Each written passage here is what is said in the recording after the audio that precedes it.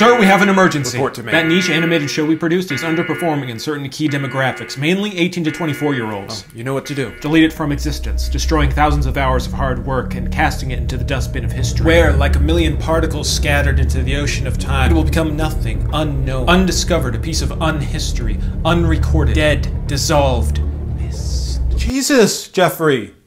No. I was just going to say, don't produce a second season. So don't delete it? And destroy art? History? No, absolutely not. How would we benefit from that? Oh, it becomes a tax write-off.